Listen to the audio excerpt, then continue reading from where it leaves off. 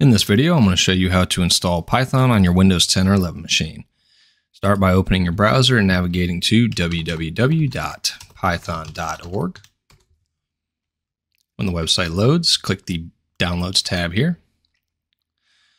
The website will know what operating system you're using, and it will offer you a download button for the most recent stable release version of Python right here. But if for some reason you want a different version of Python, you can scroll down a little bit, select any one of these versions here, and click the download link over here to the right. Now I'm just going to say go ahead and download the one that they are offering. Once the download completes, navigate to where the executable was downloaded and double click on it to run it.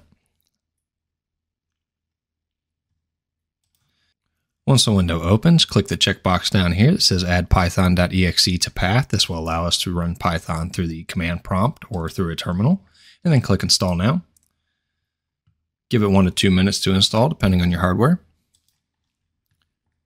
After installation is complete and you see the setup was successful window, if this button right here that says disable path length limit is available, go ahead and click it.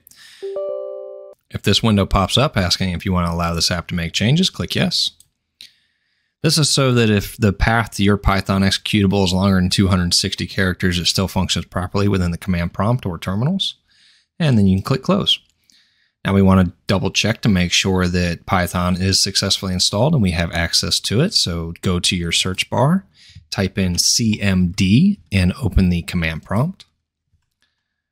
When the command prompt opens, type in Python space -- version and hit enter.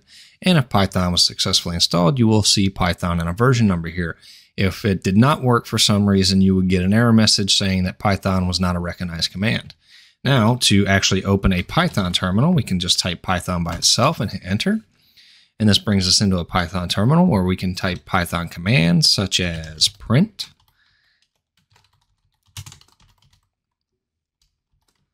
And when I run this, it'll output hello world to the console.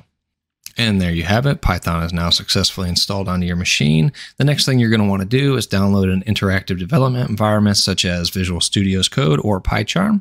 In the next video, I will show you how to install Visual Studio Code.